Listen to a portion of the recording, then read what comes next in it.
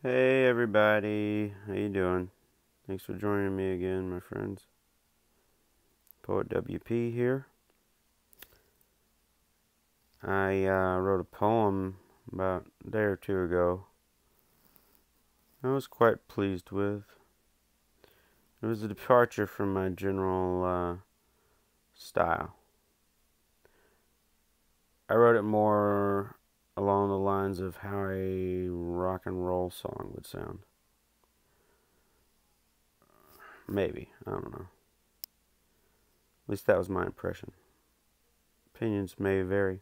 Anyway, enough describing the poem. Let's get on to reading it.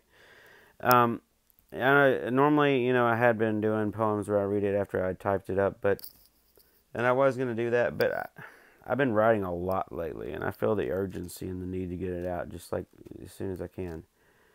And I've been so busy, I just haven't had as much time to type up what I would like to. And I eventually will get it typed up, of course, and eventually this will all be in a book. I'm not sure how many people will end up buying it, but that's not really the point. The point is to do it. Anyway, onto the poem. Sorry if I rambled on a little excessively. This one's called...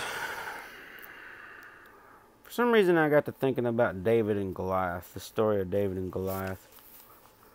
And it inspired me to write a poem. This is called The Sling and Stone of Perfect Faith. One stone, just one, only an ounce or two, from a sling of absolute faith. Let me Cyclops plug that third eye for you. I'll do it in dreams, I'll do it in bars, I'll do it in street corners, I'll do it in street corners of disillusion. I'll do it in the vacuum of nothingness. We will slay the dragon in spaceless time. We will manifest the ethereal into the physical plane, drawing the message like a magnet. All the transmuted pain of the dead who have your names on their lips are ready to peddle their justice with your pound of flesh. Your smart bomb strategies will heat-seek your karma into oblivion. The blood metallic flavor can no longer pacify your inferiority. They waterboard your eyes with sin. Behind the veil you may not see it yet, but you are already standing on the gallows. Your 0 hour is so compounded that it will echo throughout eternity. A legend. It turned out the hubris of the powers that be will be their undoing.